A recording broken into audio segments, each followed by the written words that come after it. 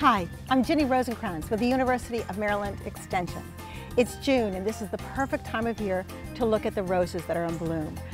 I'm going to introduce you to some beautiful roses, some old world roses, some from Europe, some from Asia. I'm also going to introduce you to some of the newer varieties that we've gone ahead and grown because we just can't get enough of the roses. This one right here is amazing because I can go ahead and run through this arbor and there's no thorns on it. This is Zephyr Duran. So come and join me while we talk about how to care for your roses, how to fertilize your roses, how to prune your roses, and how to enjoy the roses, and how to smell the roses. So join me for roses. Coming up next, right here on Pack 14.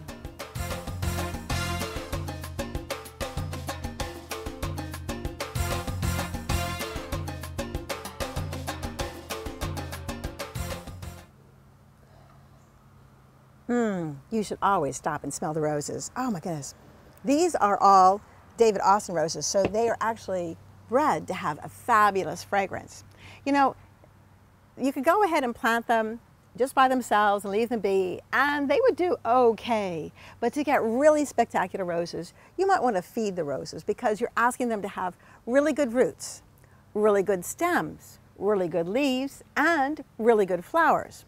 So there's a lot of different things that you can do if you want. So I have here a different row of fertilizers and different nutrients right here. So right here, this is just basically 10-10-10. This is not something you'd ever put on your lawn, but it is a balanced fertilizer. The first 10 is nitrogen, and that's for all the green. The second 10 is phosphorus, that's for the roots. And the third 10, that's for the flowers, okay? That would be potash. So those are always beautiful. Now this one right here looks sort of like soil, but it has kind of a fertilizer smell. And this is rose tone, and it's specifically formulated for roses. I have a bag of it, and the bag's really pretty because it always has a rose on it, or actually a lot of roses, which is kind of cool. But what this has, which makes it so good, this is a combination of organic and inorganic things. It has nitrogen and other different types of water-soluble nitrogen, phosphorus and potassium, calcium, magnesium, and more water-soluble magnesium. But here's what they actually have in it. Hydrogenized feather meal, okay, pasteurized poultry manure, bone meal, alfalfa meal, green sand, that's potash, humates, that's like compost, sulfates of potash, and sulfate of potash, magnesium. I'm sorry, green sand is phosphorus, not potash, phosphorus. So it has all that, but what else this has, which is really kind of cool, and this is something that's sort of new. This has been going on for generations and generations, of course, for plants, but people have just started realizing that there are different types of things in the soil, including beneficial fungi. And one of them is one that can go ahead and connect up with the roots. And so the beneficial fungi is called mycorrhizae, and it spreads out in the soil and it connects with all the water and all the nutrients, and it wraps itself around the roots of the plants, kind of like people holding hands. And then all it asks for is a little bit of sugar from the plants, which is really cool. So it is one of those complementary things that they're down under the ground. You don't even notice that they're there, but they're making the rose a lot healthier. Not only does it share nutrients, they also are very, very beneficial in the sense that if they feel that there is a root rot fungi in the area, they'll actually tangle with it. I have seen some amazing photographs of these mycorrhizae fungi battling out, strangling the bad guys. It's kind of cool. It's kind of cool. So that's really neat. So that is a rose tone. And then this is a slow release fertilizer. This is Osmocote. And this is released as every time it gets a little bit of water or rain, it will go ahead and release. So you have a regular 10-10-10, you have the organic rose tone, and then you have the Osmocote, which is slow release. Okay, the other thing that's really kind of cool is this is alfalfa pellets. Now most people buy this for bunnies and stuff, and notice how this is a garden that's been closed in so that the bunnies cannot enjoy it, so it makes it easy to put it. But this is again a slow release, and also it helps fix the soil a little bit better. So it's a type of adding compost to the soil. This one right here is a type of lime. Lime always regulates the soil acidity. We on the Eastern Shore have a very, very acidic soil. And if you have oak trees and pine trees, they seem to make the soil a little bit more acidic. We do not, like they have in Pennsylvania, we don't have limestone patches, so we have to add lime. The thing to do, of course, is get a soil test to figure out what you need and add the appropriate amount of limestone. And this one right here with a pure white is a type of salts. It's Epsom salts, actually. And this is, it has high in magnesium. Now this is, according to the rose growers, this is to help the rose plant to make better, what they call breaks. So in other words, a way to make some more shoots coming out, more branches coming out. The more branches you have, the more foliage you'll get, which is a healthier root system for the whole rose system. But the more branches you have gives you more beautiful roses, like these gorgeous guys. So what my rose friend does is she puts them all together in a baggie, and you can see that this has been used quite often. Let me open it up so you all can see on the inside. And you can see that it's got the pellets and the magnesium and the limestone and the osmocote, and there's all kinds of other things in there. And she just reuses these bags year after year, but she puts exactly how much she wants in it per plant and puts it in this, gets it all ready, and then when it's time to feed the roses in the springtime, she goes ahead and grabs a bag per plant and she spreads it around, and then she works it into the soil with one of these, not to hurt the roots or anything like that, but just to kind of get it into the soil a little bit, and that way it will be absorbed quickly by the plants, and like for instance the slow release, it'll be absorbed as it's needed, which is really cool. And then you get these absolutely beautiful roses. Well, speaking of roses, let's go take a look at some.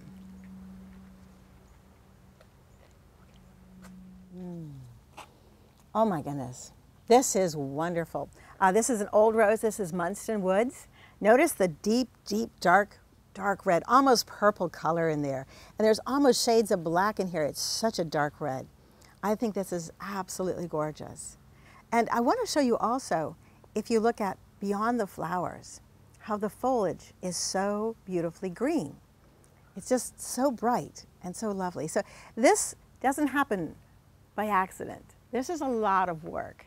But on the other hand, isn't it so worthwhile? So I love this one. This can get really, really large, but by pruning it constantly when it needs it, that keeps it a little bit more compact. And as you see, it can get large. But every time you prune the rose or any other plant, you're saying, come on, you can grow a little bit. And if you have only old wood, then the rose will kind of go, well, here's a little bit of new wood, here's a flower. Here's another new branch, here's a flower. By pruning it down as often as this is done, you have a lot of new branches. A lot of new branches give you lots of new leaves and gorgeous new flowers. Always a good thing. Notice how I kept my clippers with me. I want to show you with this one too. This is really cool. This is Pinata. Look at all the different colors in Pinata. She's got this beautiful orange, and it starts out the bright yellow, and then as it matures to an apricot orange, which is so pretty. Now this is one of the oldest ones that is in this garden. This was planted in 1993, but this was actually accepted into the rose in 1978. And take a look at this right up here. That is going to burst into bloom really, really soon. It's like an instant bouquet. Okay, down over here, there is a little one called Orange Morzag, which stands for Orange Mother's Day. So it's a little teeny flower rose. Isn't that gorgeous? Tiny, delicate, but still, that would be really, really beautiful in a bouquet. I think so. And this one right here, oh wow. Hold a second, I have to stop and smell the roses. Oh my goodness. This is one of the Austin roses, or the old-fashioned roses. And let me find out really quickly which one this is. This is the Crown Princess Margarita. It's just gorgeous. Now, this one, as you can see, likes to grow up a little bit more, so she's gone ahead and put a trellis so that it can grow up a little bit more. The flowers are spectacular. They have so many petals. So when you start out first, you have the buds like this, and then as she opens up, you have multiple petals. And when this gets to be a little bit too old, then this is the time to prune it out. So this one up here could probably be put out. We had some rain yesterday. So what I'm going to do is I'm just going to go ahead and cut it back to where you have at least 5 petals. So there's 1, 2, 3, 4, 5 I'll go ahead and prune that out right there. You don't want to go ahead and prune it out any closer, like if you only have 1 or 2 petals or 3 or 4 petals. You want to make it sure it's between 5 and 7 petals. That way the plant will have a chance to go ahead and rejuvenate itself. So that may be the old one. But what we're going to do is we're going to put it in a bucket and it'll be compost. This is one of the older roses. This is, okay, let me see now. they have the labels down here. So Rien de Violette, which is kind of cool. This is an 1890.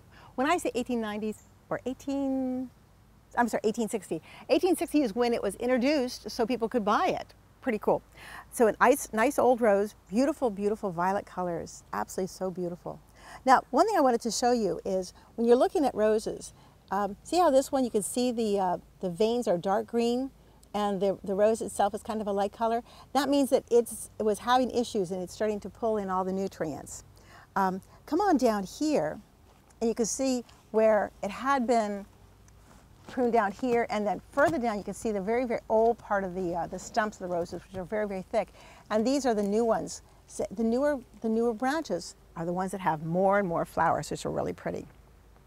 So we come over here, and this is another old one, and this is okay, Rose de Retz, more of a pinky color, more of a pinky color. Lovely. One thing I think is really unusual is all the different looks of the roses. Like for instance, I was showing you the Rose de Retz, which is multi-petaled and just really cool. But this one right here is very, very similar to, I guess, the more traditional roses that we have now. And see how the bud is real, real tight, and yet it opens up just a little bit to show a little bit of the pink in there. And then this one almost looks like a candle on fire. It's just so pretty.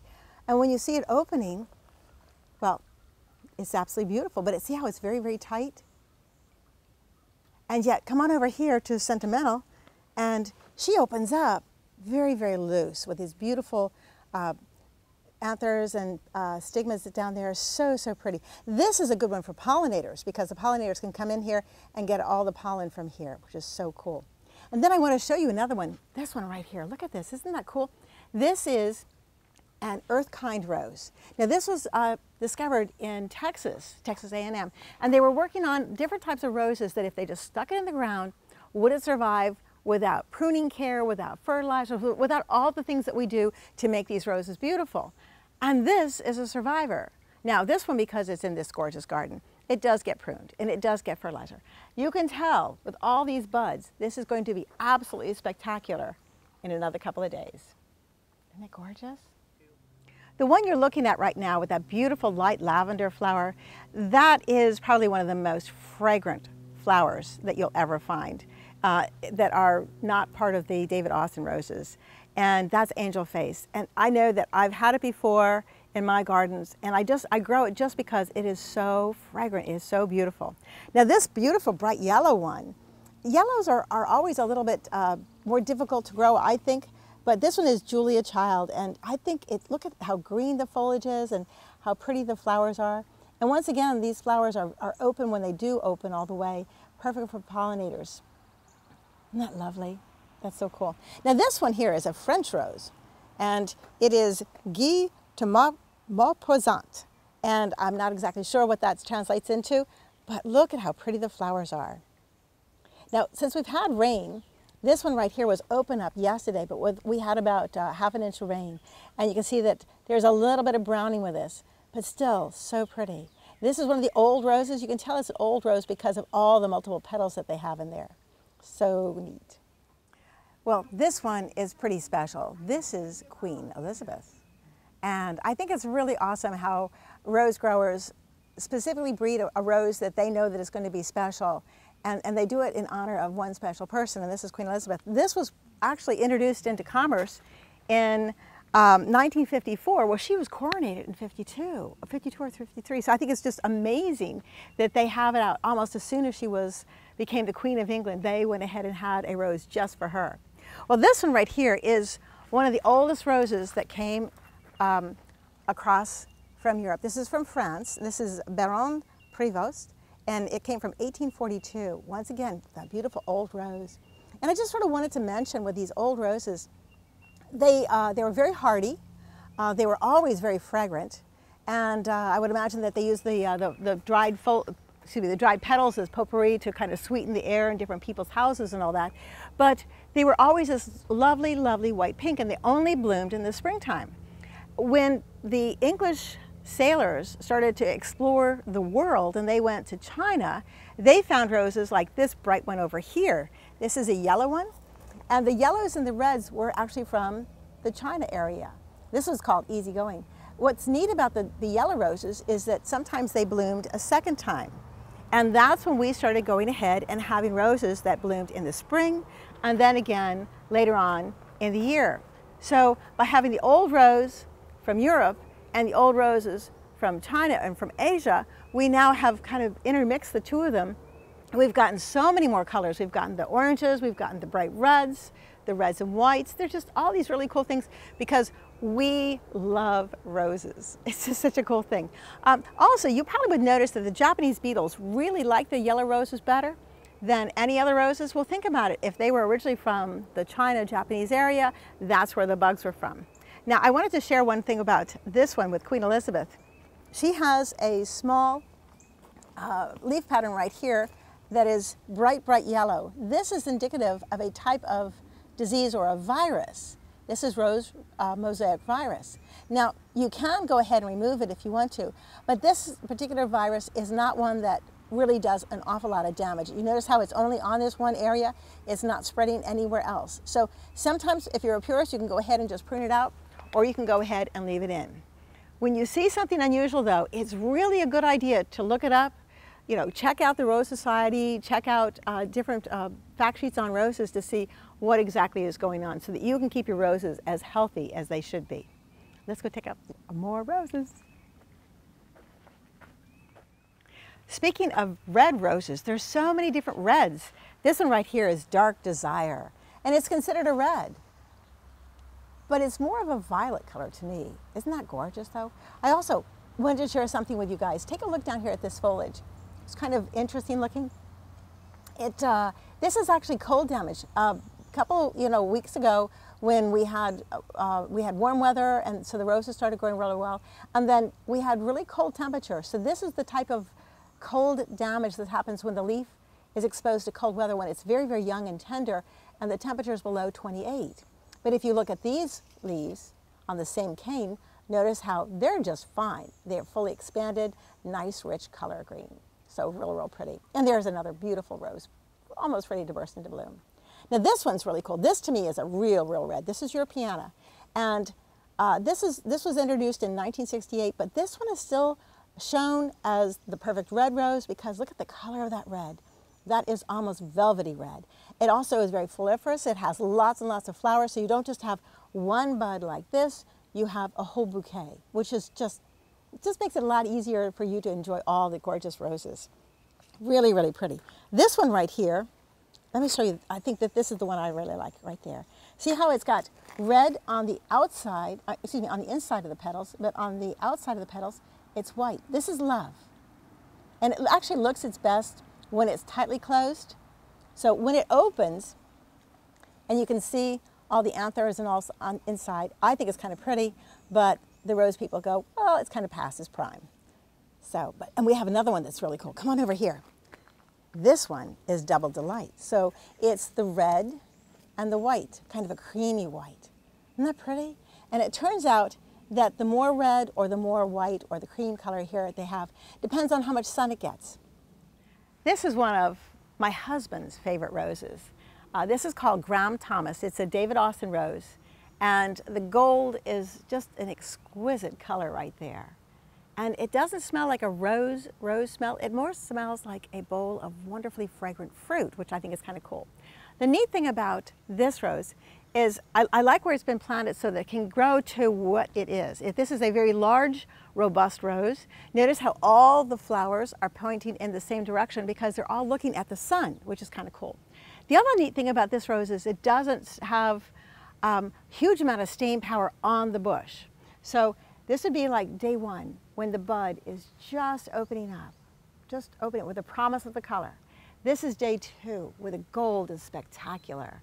The deep, rich color and the fragrance is fabulous. This is day 3. When it's open, it's fading out a little bit in the color, but still, with all those petals, it's so gorgeous. And this is day 4, which needs to be pruned out. So let's go ahead and do it properly. And we want to make sure that we have at least 5 to 7 leaflets. So this is 1, 2, 3, 4, 5, 6, 7. So I'm going to prune it right to there, 7 leaflets. There we go. What I think is neat with these is you can just take the petals and let them fall to the ground, and they make this beautiful mulch of petals. Wow. This, as you can see, I'm 5 foot. This is a very large rose. This is Sally Holmes, and she is what they call a single petal rose. And what I think is so cool about her is that when the buds first start out, you see this beautiful apricot color. It's just so pretty and delicate. And then when they grow up and open, the color is just a hint of color right at the outside of the edges. And when you look at the color right there with the anthers so bright yellow and the white and this the littlest shade of apricot on the edges, this is so beautiful. Single petal rose, neat, neat, neat. This one also has a limited life on the bush, but again, it's one thing that you should always take the time to enjoy. Now there are some roses that, well, there's some rose pests that are going to be out on the roses. Right now we have the rose chafer, which is again from Asia, and what it does is just basically scrapes the roses and it damages the petals and that sort of thing. Coming in June, a little bit further into June, we're going to have all those Japanese beetles. One thing about Japanese beetles, do not buy those Japanese beetle bags, because what they'll do is they'll introduce beetles into your yard.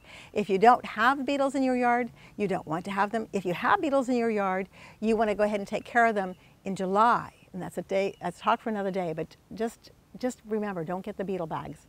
But enjoy these roses. They're so beautiful. 2. Now, even though it's not July, this rose is called the 4th of July, and I just love the brightly red and the bright white. This looks like it's on fire with fireworks. It's just spectacular. So you have all these multicolors. And again, the plant breeders have really gone ahead and made some wonderful, wonderful creative roses like this, 4th of July. Now this is a climber, and you can see that it's very, very tall. It's also on a trellis. It has really nice, thick thorns, which is something you have to be careful of. Anytime you're working with roses, you have to be very aware of where the roses are and where the thorns are, because they can really grab a hold of you. There is a disease called rose rosette, and none of these roses have it. But when you have rose rosette, you'll have, instead of this nice, dark, rich green color, the rose leaves are going to be kind of a red, burgundy red, and you'll have a whole bunch of the burgundy red.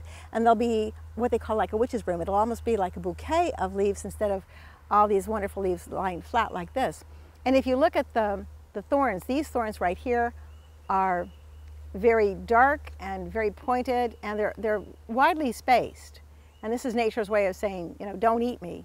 But rose rosette will have, the whole cane will be covered with lots and lots and lots of bristly thorns, and they'll actually be soft. Now, soft to a thorn is one of those things, but this one is very hard, and if you put your thumb into it, you will actually go ahead and hurt yourself.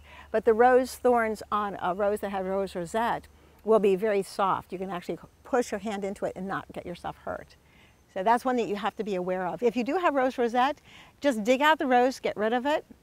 And they know, because it is a virus, it does not last in the soil, and you can replace the rose with a brand new rose that is clean, and just keep an eye on your roses and you'll enjoy them.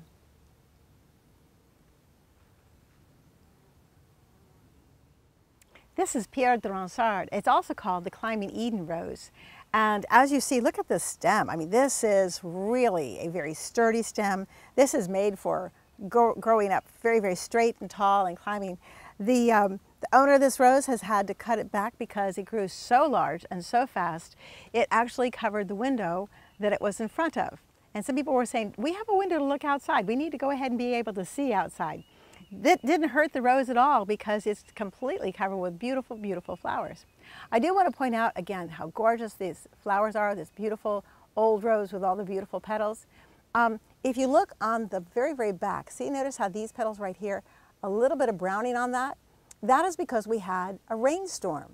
And the rain will go ahead and have like different diseases, botrytis and that sort of thing. It can be groomed off if you want to make it look absolutely perfect.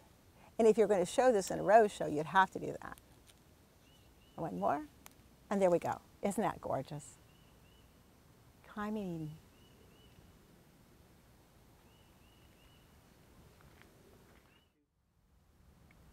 Now this one is not one of the old roses, and it's not a single petal rose. This one was designed to be in rose shows. This is the queen rose. This is absolutely beautiful. This is Liebesabel. It's a German name. When you're looking at roses for a rose show, they have to have a very high crown. So notice how the center right here is very, very tall. The petals on the outside are almost horizontal. You're going to have some black marks here and black marks here. You want to leave those because that's characteristic of this particular breed of rose. And take a look how it sort of swirls around, so that is the mystery and the romance of this rose as it matures and it swirls open and just reveals a little bit hints of its mysterious beauty. Well, I hope you've enjoyed our tour of the roses. This place is just wonderful with all the different fragrances and different colors and textures of the roses. I've had fun. I hope you have had fun too. Thank you for joining me right here on Delmarva Gardens on Pack 14.